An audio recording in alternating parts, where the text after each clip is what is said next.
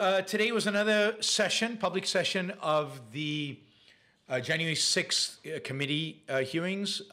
They met today, focused primarily on,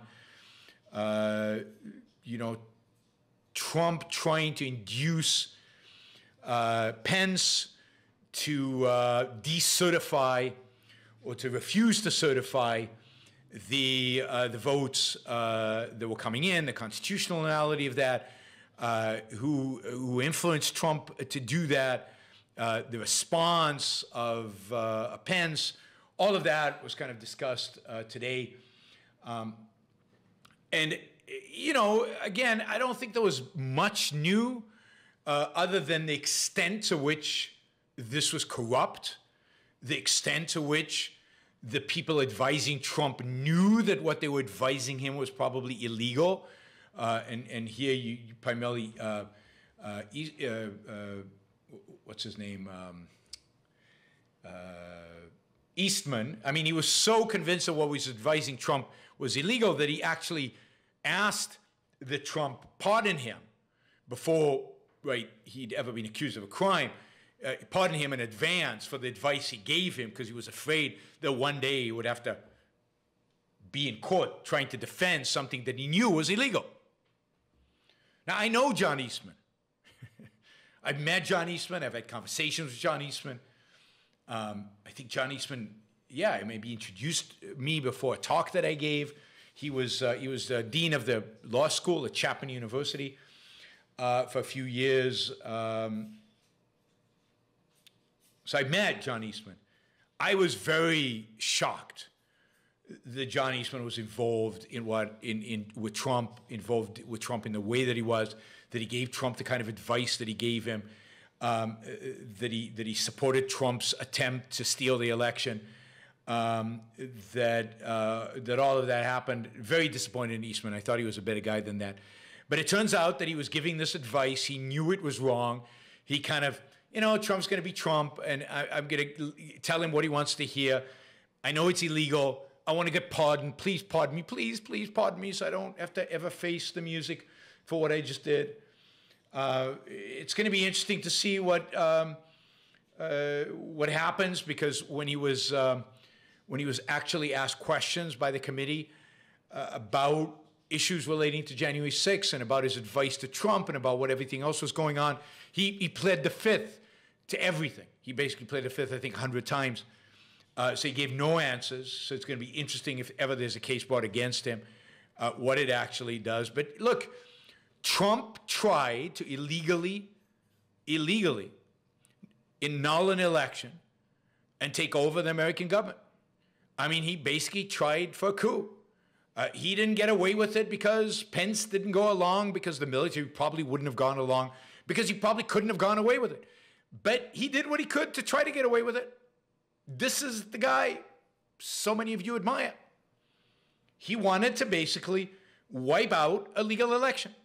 And everybody in his administration was telling him, other than Giuliani and a few other kooks, everybody in his administration was telling him, and this is what we've seen time and time again, is you lost. You just did. You lost. There's no basis for overturning this election. None. Zero. No. None. Nada. Be a man. Recognize this. And not only did Trump continue with the lie, try to put pressure on his vice president, and was conceiving all kinds of ways to use the National Guard to seize ballot boxes and machines and do a whole variety of illegal things. From the perspective of the Republican Party, he got away with it. The Republican Party has basically said, yeah, we're fine with that. We have no problem with it. Trump's a good guy. We're all behind Trump. Even though the guy's the first guy in American history, as far as I know, that actually tried to illegally overturn an election, seize control illegally of the U.S. government. I don't think that's ever been tried. And the Republican Party's like, cool, we're with you. It doesn't matter. You're still the best guy possible. Now, that is insane. Now, just take the fact that during people are rioting at the Capitol. They're breaking windows. They're using violence. They're rampaging through people's offices. Pence and certain congressmen are calling Trump and saying, we feel like we're in danger. This is a real danger. Something really bad here is happening. And Trump does nothing. He doesn't call the National Guard. I mean, he's the commander-in-chief. There's an insurrection, and he does nothing. He just sits there, watches television. And it's only Pence who calls up the National Guard, which is in and of itself illegal. It's just mind-boggling. And everybody goes, okay, so what? We'll vote for him again. How? How is that possible? How is that possible? He is the most corrupt president we've ever had. He makes Richard Nixon look like the most honest guy ever. I mean, he is 1,000 times worse than Richard Nixon. And I was glad to see Michael Ludwig, no, not Ludwig, Luttig, Michael Luttig, L-U-T-T-I-G. He's a former appellate judge, a staunch Republican, a staunch conservative. I probably disagree with him about issues all over the place because he's such a conservative. On the short list for nomination to the Supreme Court a number of times, including, I think, on Trump's short list, he came out with a statement lambasting Trump today. But more importantly, lambasting the Republican Party. I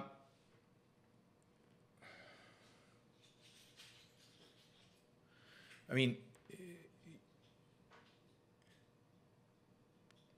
he says, I mean, it's a long statement. I'm not going to read it to you, but, those who think that because America is a republic, theft and corruption of our national elections and electoral process are not theft and corruption of our democracy are solely mistaken. America is both a republic and a representative democracy, and therefore a sustained attack on our national elections is an attack on our democracy, our political theory, otherwise notwithstanding.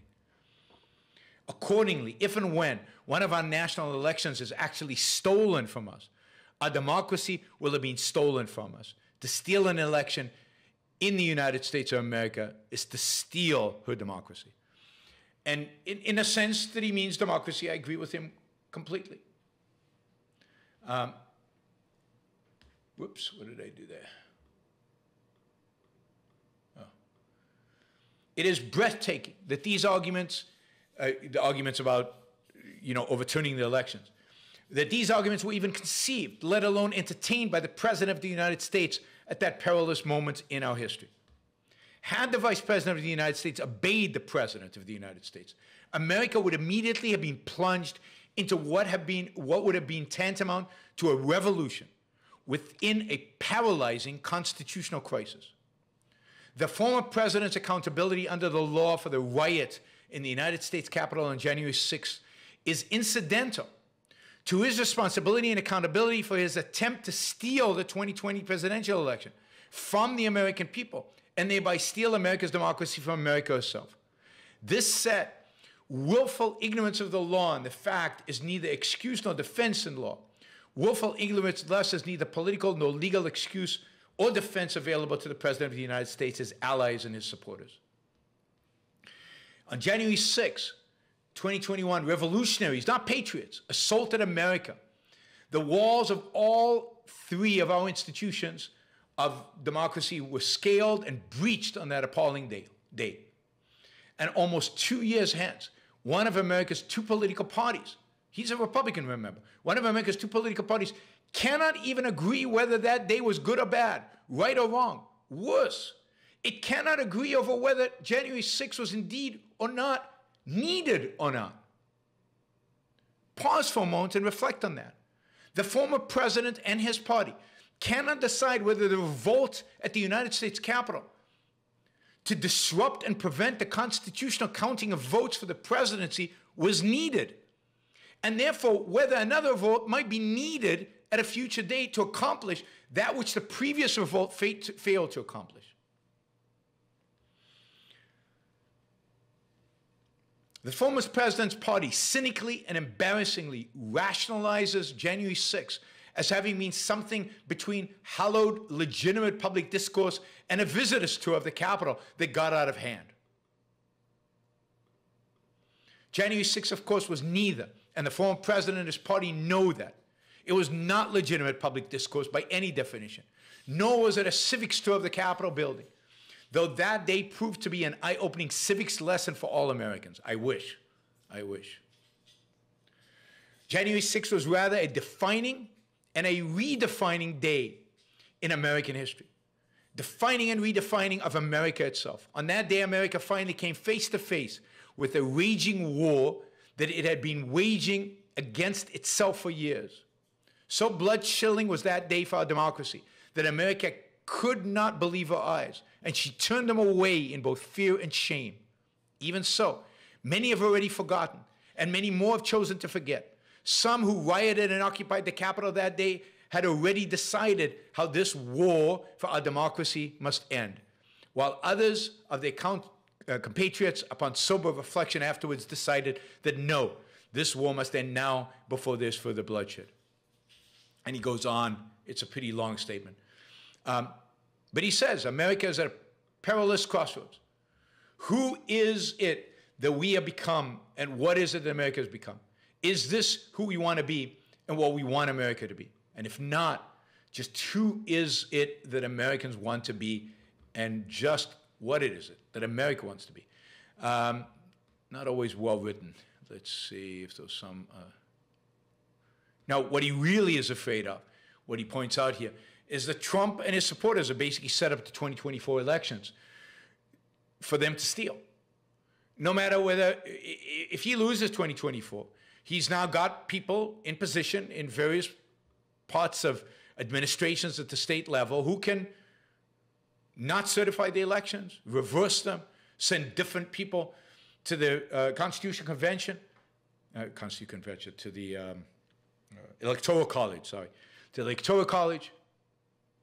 And he is terrified that in 2024, Trump will steal an election. He tried to steal the previous election, failed. And now he's going to try to steal this election. And he's right to be terrified. If you watch and you see the kind of people being elected by Republicans in some of these primaries, it is truly scary. It is truly scary.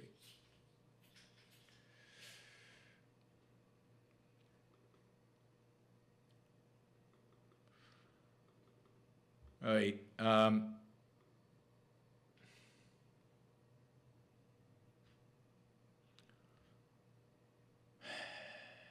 So, you know, it's going to be interesting. There are going to be more revelations. They're making a big deal now of the role of Judge Thomas's wife in the proceedings. I've met her too. I've heard her speak. I've met her. She is not. I don't like her at all. Never have. I like Thomas. I like many of his rulings. I do not like his wife. She was a horrible populist Republican way back. But it is interesting to see what her role will be in this. Hopefully Thomas had no involvement and was not kind of guiding things in the background or whatever, because I'd hate for him to have to leave the court. But yeah, I don't like the wife. I don't like Judge Thomas's wife. So it's going to be interesting. I think this is crucially important, that the Republican Party, not the American people, the Republican Party comes to terms with January 6th. And I don't think they are. And I think as long as they don't, it's basically a disgrace. It's basically a disgrace. Ian says Ted Cruz cloaked for Luttig. That's interesting. That's interesting. Maybe Luttig can give Ted Cruz a call and give him a chewing out over this issue, because Ted Cruz is one of the bad guys here. The Republican Party better wake up before they are responsible for the end of freedom, political freedom in this country. Thank you for listening or watching the Yaron Brook Show. If you'd like to support the show, we make it as easy as possible for you to trade with me. You get value from listening. You get value from watching.